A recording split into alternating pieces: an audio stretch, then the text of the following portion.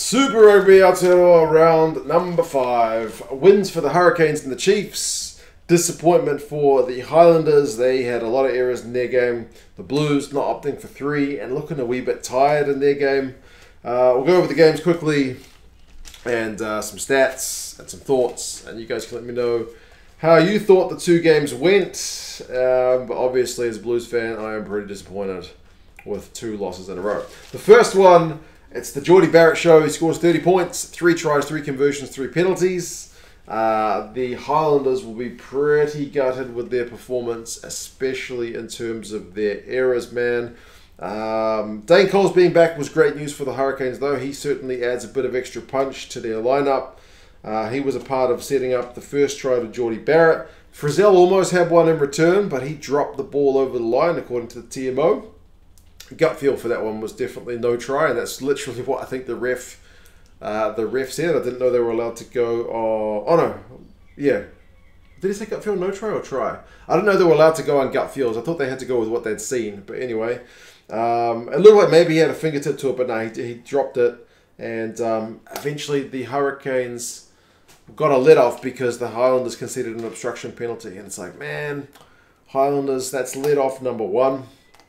They kept the pressure on. Eventually, Lomax gets yellow carded for a maul penalty, but then Coles wins a breakdown penalty to get the Hurricanes out of trouble again. And the new Highlanders winger, what's his name, Va'akolo?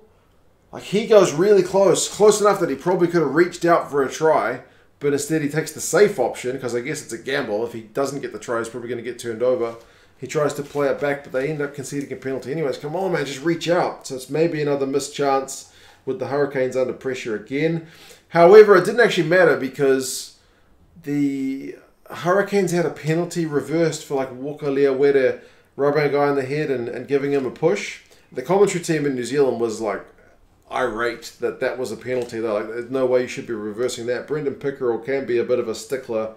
I hate the head rubbing and pushing and stuff anyway. I know it's a bunch of dudes playing a pretty athletic sport, so you're going to get a bit of that, but I just think there's no need for it. I think, I don't remember Richie McCaw ever like rubbing guys on the head after he had won a breakdown penalty or pushing them, like maybe in defense of his own guys. But yes, I think that kind of stuff is nonsense. But anyway, it ended up being costly because it ended at Bryn Evans' try.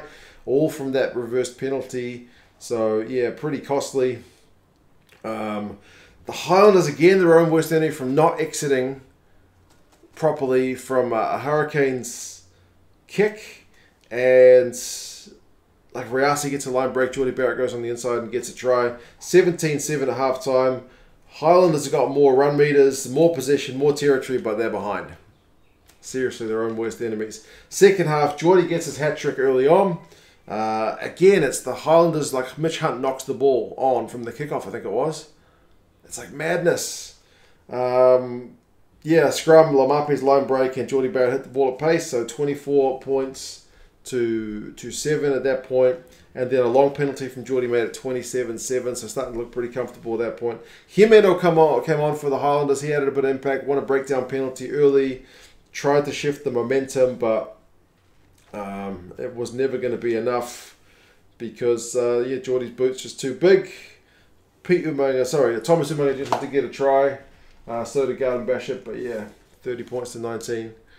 It's not going to be enough. Possession finishes 67-33 and territory 70-30 to the Highlanders. But it doesn't matter if you're going to make that many mistakes, man. Run meters 459 to 176. Kicks from hand, the Hurricanes kicked more, but not that much more. 26 kicks to 23. Remember, they've only had 33% possession, so they're kicking less in terms of the amount of ball. So the Hurricanes are kicking a lot more compared to how much ball they've got. Tackling percentages, both 86%. The Hurricanes' defense has to make 159 tackles. The Highlanders just 74, so double. But it's a result built on a defense and some good attacking play. Highlanders mistakes. Riasi gets 47 run meters. Karifi gets 19 out of 21 tackles. Frizzell beats 6 defenders, but yeah, it's not enough in a losing effort. The Hurricanes really had a knack of winning turnovers under pressure in that game. Highlanders have got the Crusaders away next week, so it doesn't get any easier. the Hurricanes have got the Blues also away. The Highlanders are in 5th. The Hurricanes are in 4th, both with 1 win and 3 losses. The next game, Chiefs against Blues. Now this game is going to go down probably as a cracker, proper entertaining game with the Chiefs winning it at the death. But honestly, the first half was pretty stink. The first half was a painful watch, man. Like, I know the commentary team was trying to big it up, but it was some pretty average stuff in that first half. Back and forth. Kane wins turnover. Petafeta's good under the high ball. D-Mac seems to be having butterfingers in that first half. He doesn't seem to be able to keep a hold of the ball. The Blues did get their first try through HIGvHUR from a Chiefs line-out error. So Blues capitalizing on a mistake. D-Mac put in a really good tackle on Mark Talea, which was good. Like, saved a potential try.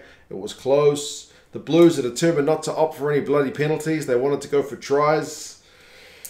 They did go close, but at halftime, yeah, there's nothing much doing. Possession 60-40 to the Blues. Territory 63-37. Knock-ons are 7-4. That's a lot of knock-ons for one half of rugby, man. Turnovers conceded is 9-9. That includes the knock-ons. So you got 18 turnovers conceded in 40 minutes.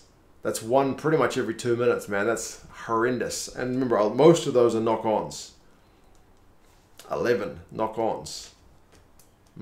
Not pretty, honestly. Clean breaks is 7-1 though, with the Chiefs having more. So the Blues got all the ball, but the Chiefs are looking more dangerous. Chiefs are tackling at 93% if you're looking for a bright spot, whereas the Blues are at a pathetic 77. So way difference.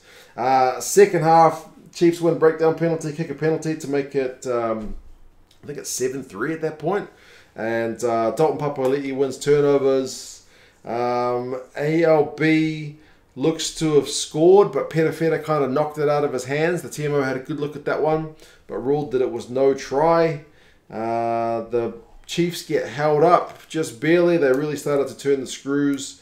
Aotearoa Black had a moment where he was looking to take a kick and it bounced off his shoulder into touch. Maybe kind of hit him in the face as well. Not his best moment because he'd been sharp last year, but hasn't quite met that same mark. Maybe early games this year, but not in the last couple of weeks. And then from that mistake, the Chiefs get a maul try through Tokiaho, clear grounding, and it's 8 points to 7, so a lead change. Remember, Blues scored a try off a Chiefs mistake. Well, the Chiefs returned the favour from a Blues mistake. Blues missed the penalty on 60 minutes. Aotearoa Black's kicking boots have gone a wee bit missing. But then it didn't matter because Tom Robinson got his try from a Christie line break, I think it was. And then he showed some proper wheels to go down the wing and score. But yeah, I think that was like one of the better moves from the Blues, I guess, in that game. Rico had a big line break at one point. Blues went like 16 phases, but knocked the... Did they knock it on or they forward pass it? Either way, they conceded possession pretty cheaply. The Blues maybe had a maul try on 68, but it was chalked off for being offside. So not able to convert again. Chiefs go 17 phases on 72. Blues win a turnover. 74 minutes. Dalton knocks the ball on. It looks like maybe a deliberate knock-on, but they say, nah, that's not like a yellow card offence. Maybe it's a bit of a get out of jail. But eventually, D-Mac gets a try right on 79 minutes.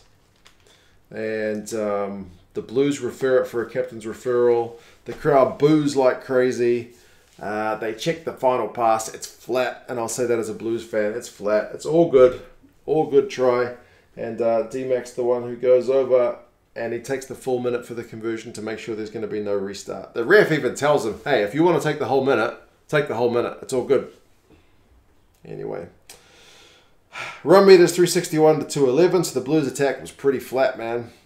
Possession and territory. The Blues still end up edging it. 53 for possession, 51 for territory, but they were under the pump in that second half because that's evened up. Remember, the Blues were dominant in the first half, so the Chiefs were dominant in the second in that regard.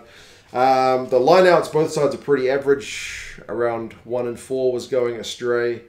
Turnovers conceded as 13 to 12, so it's a bit better in the second half, but it's still not that pretty.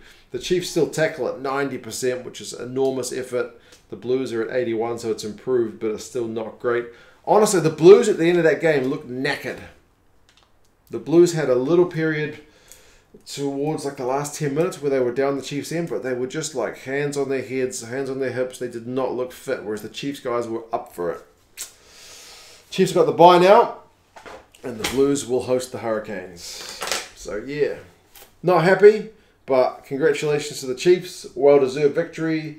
Blues have got a lot of work to do, and likewise the Highlanders will be disappointed with their errors, but a good effort from the Canes to go down and break their losing run. Anyway, it's looking at this point like the Crusaders are the top dog, and that these 4 teams are all definitely behind, but we'll see how the competition pans out. You guys let me know your thoughts, and I'll talk to you again soon. See you later.